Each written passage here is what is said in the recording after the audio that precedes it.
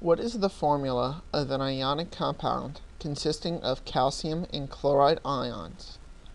A. CaCl, B. Ca2Cl, C. CaCl2, or D. Ca2Cl2.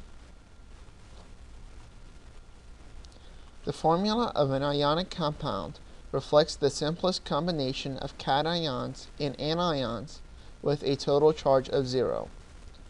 Each calcium ion has a charge of positive 2, and each chloride ion has a charge of negative 1. So let's imagine we have a collection of calcium ions.